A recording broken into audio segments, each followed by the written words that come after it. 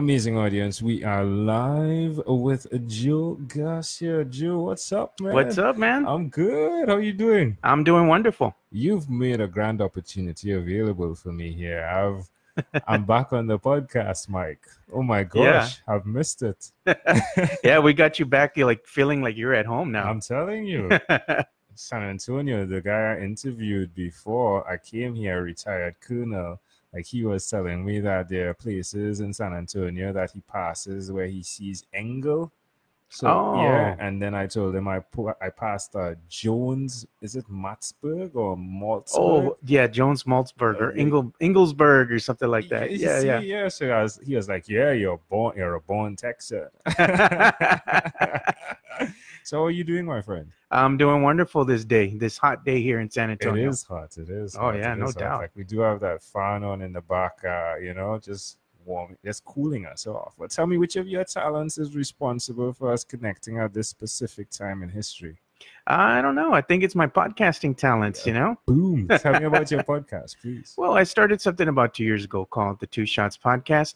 I basically started it to talk about sports, news, entertainment here in San Antonio. And it was named after Jonathan Sanford, which is the former announcer for the San Antonio Spurs. Sweet. And a friend of mine, we connect through Facebook and all that. So he's no longer the announcer for the Spurs. Saddens me, but I'm glad that he's moved on to better things, Yeah. for his family. I love your voice, man. Your voice, even in my ears, your voice sounds, it's a cool, calm, smooth type, textured voice. I love it. Who did you learn the skill of understanding sports from? Just something I've always had a passion for, picked up, and just got with the right people. I've been fortunate enough to make good friends here in San Antonio with the likes of Chris Duell, Dylan Emery, Kylan Jackson, even Jeff Garcia of News 4 San Antonio, Sweet. and Michael DeLeon of Project Spurs. So I've had a collection of a lot of people who have played an instrumental part in helping me grow as a podcaster. That's great. That's great. So where can I find this podcast? Oh, you can find Two Shots Podcast on the World Wide Web at twoshotssa.com and also on Facebook, Twitter, and Instagram at Two Shots, which is all spelled out TWOSHOTS podcast. And again, Facebook, Twitter, and Instagram. Love it. Amazing audience. You're hearing it live here again from Joe Garcia. Joe, tell me what's one thing you've done consistently over the last 3 years? Over the last 3 years is I've never given up. I always felt that I had a passion for podcasting and just talking about, subjects sometimes that, people don't want to talk about, things that are important to the community, even dealing with a little bit of, politics, now it's a heated subject, but we talk about things, that have to do with racism and equality for everybody. I've talked about it live on the radio with my friend Kylan Jackson, and I feel that there's a voice, that you can use your voice, no matter how small you are or how big you are, to use it as a platform for good, as my good friend Chris Duell's always saying. You have a voice, use it for good. How are you going to change the world? By what you can put out into it. Yeah, it's a very powerful medium, isn't it? Yes, sir, it is. Amplifying your voice, radio, and now the podcast, which is the same, amplifying your voice. It's a grand opportunity. How does it make you feel?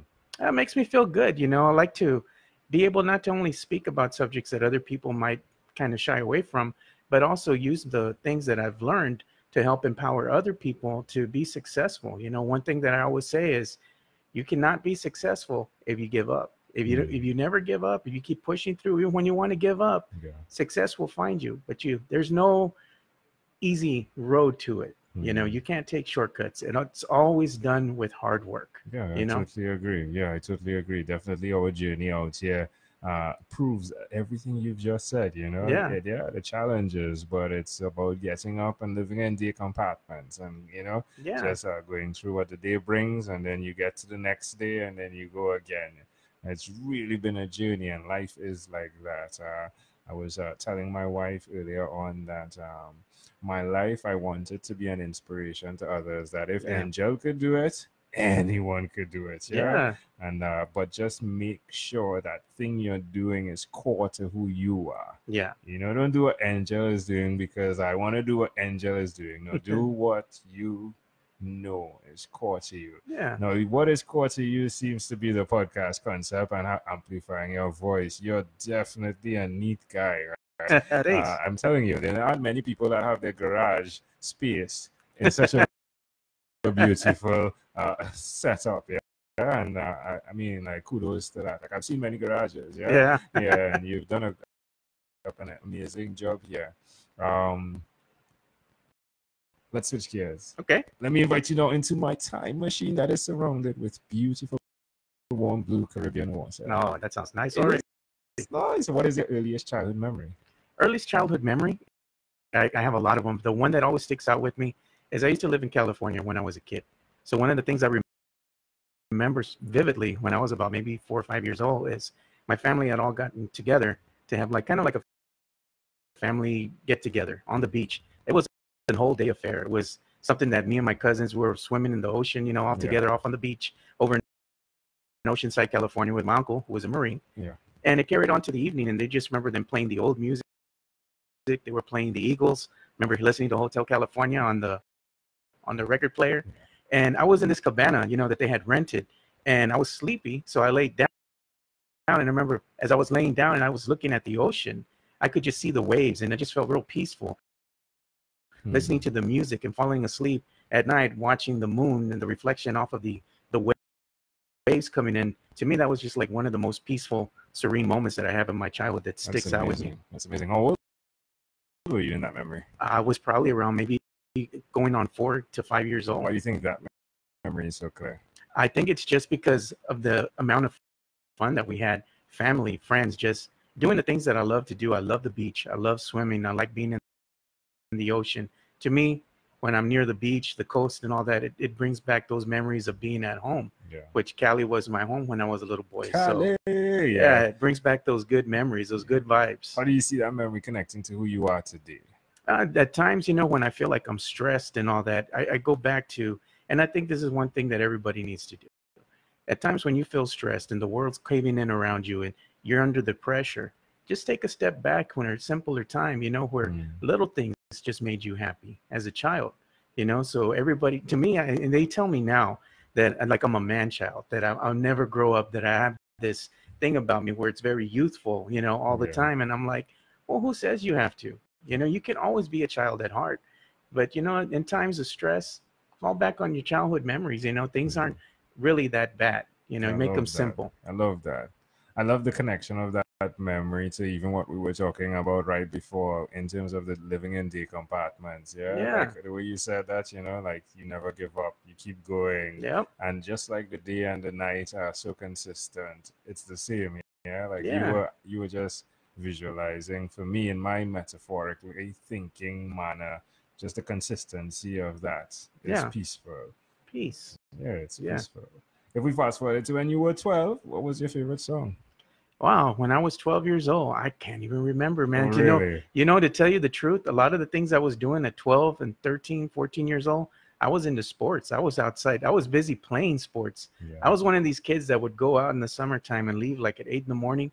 I wouldn't come back till 9 at night, 10 o'clock at night, because I was out on the streets, you know, on my bike, and I was playing football, basketball, soccer, you name it. I was out there doing that. And to me, I didn't really have time to listen to the music because I was so busy hanging out with my friends. It's cool. It's cool. Well, we've arrived at our destination, but before we get off of this time machine, there's a small declaration form. It says yes or no, possibly a bit more.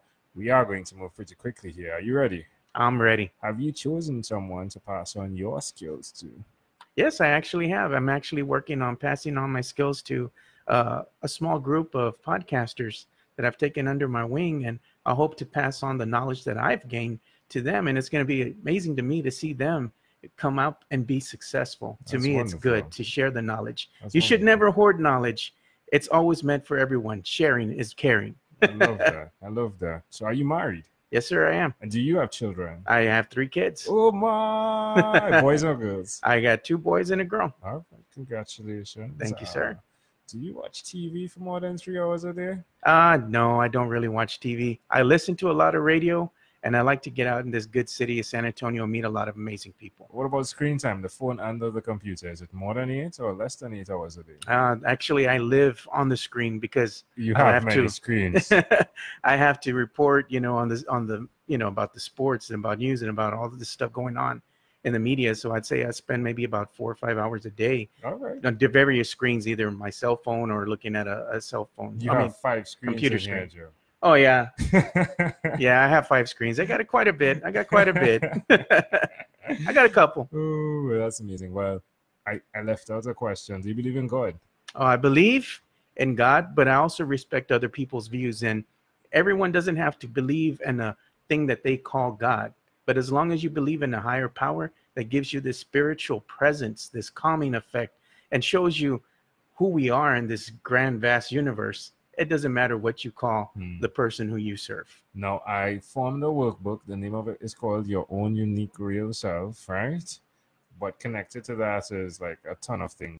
One specific thing is your own unique real statement. Okay. And that represents a statement that represents, again, I'm saying represents, and I'll say it one more time just to make it clear. A statement that represents who Joe Garcia is. What would you say that is? Oh, it's the way I end my podcast all the time. Spread the love, stop the hate, and be kind. Love it, Joe. This was a great pleasure, my friend. Before you leave, is there anything else you'd like to share with our amazing audience? Oh, yeah. Yeah, sure. I believe that everybody that's put on this world can change the world for a better, make it a better place, make it a better inhabitable place for us to, share our lives together. So no matter what you think you can or cannot do, you have an impact and you have a voice. So go out there and change the world, make it better for everybody. Love it, Joe Garcia. This was a great pleasure. Thank Thanks you for creating this opportunity here for me. It's just, podcast again the way I miss it. But I mean, thank you for making this possible. Thank you for being on What is Inspired by 12-minute Convos with Angel Jones. Pleasure, my friend. Boom. Did you have fun? Always have fun. Love it. All right, we're done.